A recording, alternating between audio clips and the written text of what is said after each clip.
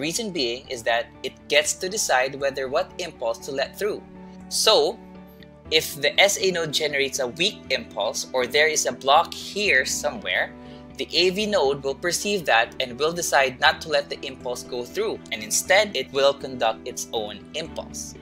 So from the AV node, it goes to the single structure right here called the bundle of His, and from the bundle of His, the cells will continue and will bifurcate into two separate cells, one to the left and one to the right, and this will now be called the left and right bundle branches. And from the bundle branches, they will extend within the apex of the heart. They will be called the Purkinje fibers.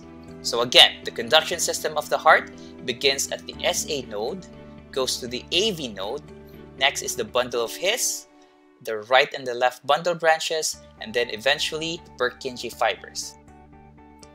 So another concept that we need to discuss will be the inherent rate of these cardiac cells. When you say inherent rates, these are pretty much the heart rate that we generate depending on which cardiac cell sends an impulse. So for example, if the SA node starts it all and it goes all the way to the Purkinje fibers, this will generate a heart rate of 60 to 100 beats per minute. It starts from here, goes all the way to the Purkinje fibers, that will generate a heart rate of 60 to 100 beats per minute. However, for some reason, if the SA node fails or there's a block somewhere here, then the AV node will kick in. It will generate its own impulse.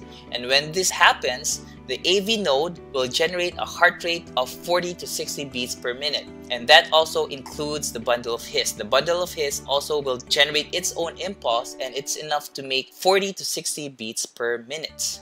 And if the AV node or the bundle of His fail, then the left and the right bundle branches and the Purkinje fibers will generate their own impulse, and they have the capacity to make a heartbeat up to 20 to 40 beats per minute. So now, let us talk about EKG. It has different parts. We will start with this small bump right here called the P wave, followed by this tall structure right here called the QRS complex, and lastly, the last bump after the QRS complex would be the T wave. Let us discuss them one by one. Let's start off with P wave. The P wave represents atrial depolarization. During atrial depolarization, the two atria are contracting. Next up, the QRS complex. Now, the QRS complex represents ventricular depolarization. During ventricular depolarization, the ventricles of the heart are contracting. Depolarization is for contraction. So how would you know which one is which? That P wave is for atria while QRS is to ventricles. So if you look at the diagram right here, the QRS complex, it kind of looks like an inverted V. So V for ventricles. So when you see a QRS complex, think about ventricular depolarization. So lastly, we have the T wave. The T wave represents ventricular repolarization. This is when the ventricles are relaxing. Keep in mind that every depolarization is always followed by repolarization. So for every contraction will be followed by relaxation. That being said, the question is, where is atrial repolarization? So if QRS represents ventricular depolarization or contraction, and T wave represents ventricular repolarization or relaxation, then where is atrial repolarization if this is depolarization? Well, it can be found within the QRS complex. As you can see, the QRS complex, it's a tall structure. Because ventricles tend to contract stronger than the atria, they tend to mask the atrial repolarization. And so, that being said, atrial repolarization and relaxation takes place after the P wave, which can be found within the QRS complex. Now, as a review, P wave stands for atrial depolarization. The QRS complex represents ventricular depolarization. The T wave represents ventricular repolarization, and the atrial repolarization is covered by the QRS complex. You can't see it, but it exists. So now let us talk about the segments and intervals in the EKG diagram. There are a bunch, starting off with the PR interval, the PR segment, the QRS complex, the ST segment, and the QT interval. But to make it easy for you guys, we are just going to talk about the PR interval and the QRS complex. These are all we need to do the EKG interpretation. The other segments, they are important too, but we don't really need them to interpret an EKG faster and more efficient. So this is your typical EKG strip. In an EKG strip, we have a big box. And inside a big box, we have 5 small boxes. Each small boxes is equal to 0.04 seconds. And so if in a big box there are 5 small boxes, that means that one big box is equal to 0.20 seconds. But really, as long as you know that one small box is 0.04 seconds, we're good to go. So let us get on with our 6-step EKG interpretation. First up, we have to identify and examine the P waves, measure the PR interval, measure the QRS complex, identify the rhythm, determine the heart rate, and interpret your strip. And we're going to talk about them one by one. Let's start off with identify and examine your P waves right here.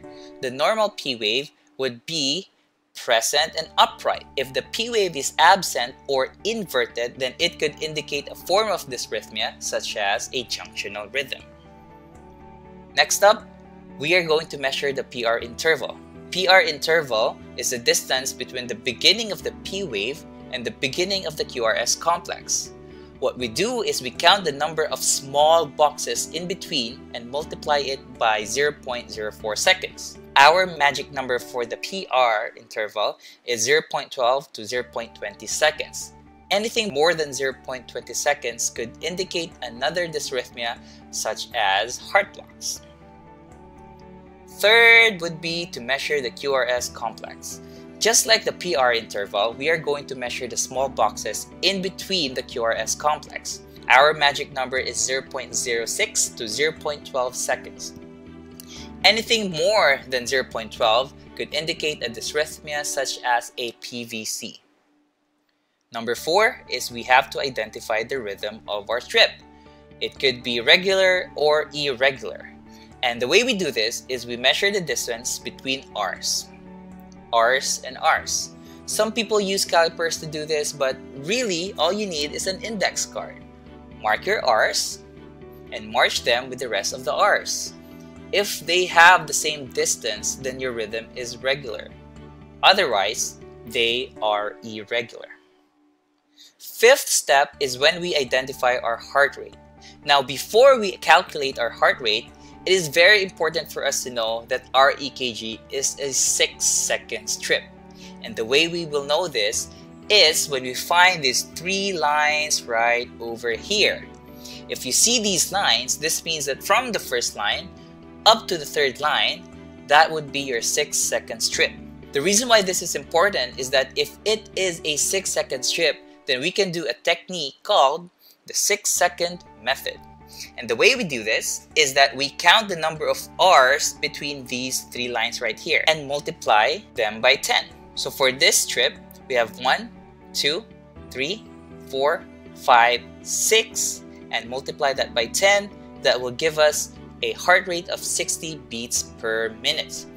One thing to remember is that this method works best for irregular rhythms. And another tip that I can tell you is that you have to be very careful in using the 6-second method.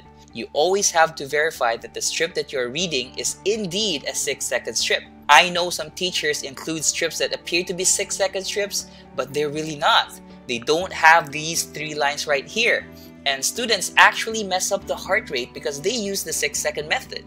This method only works for 6-second strips, okay? Second method that we can use to calculate the heart rate is the big box method. And the way this works is that we divide 300 by the number of big boxes between 2 R's. Our magic number is 300.